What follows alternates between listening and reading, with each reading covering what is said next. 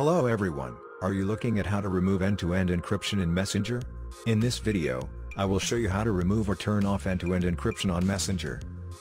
End-to-end encryption in Messenger helps to protect your chats or messages from being read by any third person and can only be read by the sender and receiver.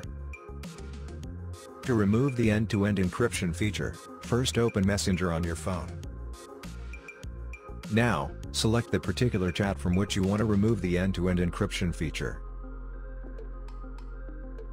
After that, tap on info icon as shown.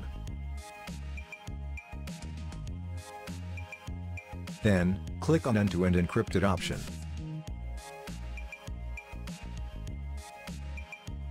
Here, a pop-up will appear, just tap on OK and proceed. Next, click on three dot in the upper corner and select Delete Conversation.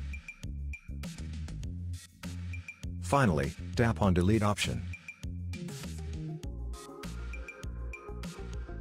Now, all the end-to-end encryption messages are removed successfully.